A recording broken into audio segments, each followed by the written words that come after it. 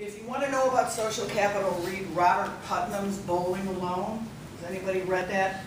So that was talking about social capital sort of like when my grandparents and my parents were young, and when a lot of the social capital would be like the Swedes would have the svittighood, and someone would say, oh, you know, we need help at my grandma's garage, and everybody would go and help them.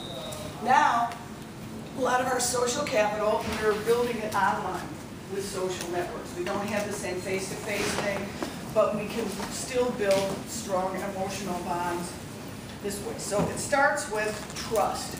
So your site, whatever you're doing, and we're going to talk about how we're not just going to be thinking of one site or one Twitter. It's like your whole organization, your whole you, whoever you are. You have to build up some trust online, because through trust you'll build a reputation. The reputation will build your social capital. Another important thing